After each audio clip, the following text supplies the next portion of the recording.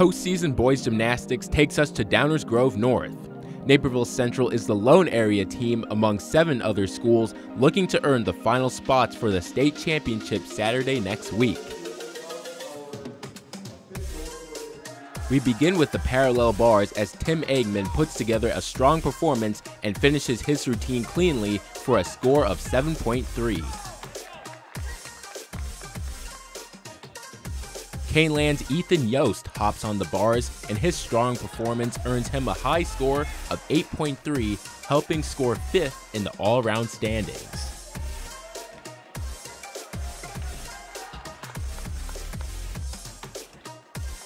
Next is the high bar with Alex Cepeda, using plenty of twists and flips to earn a score of 5.4 in the event.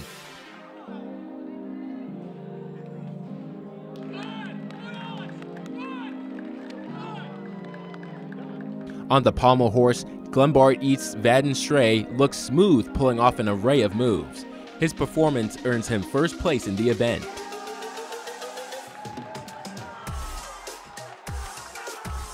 On the floor, Adam Martin for Central puts together a tidy routine up and down the mat to get him a score of 6.4.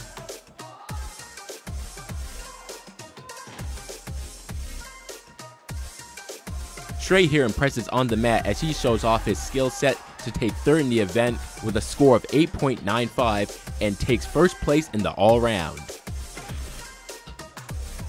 On the rings, Ryan Serbinski maintains impressive balance and strength throughout the routine. He earns a score of 5.9 in the event.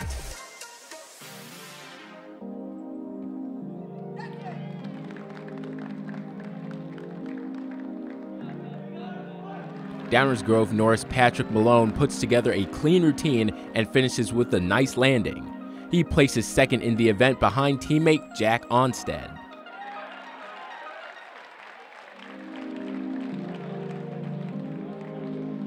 In the end, Wheaton Co-Op wins the team standings with Downers Grove North and Glenbrook South finishing in 2nd and 3rd place.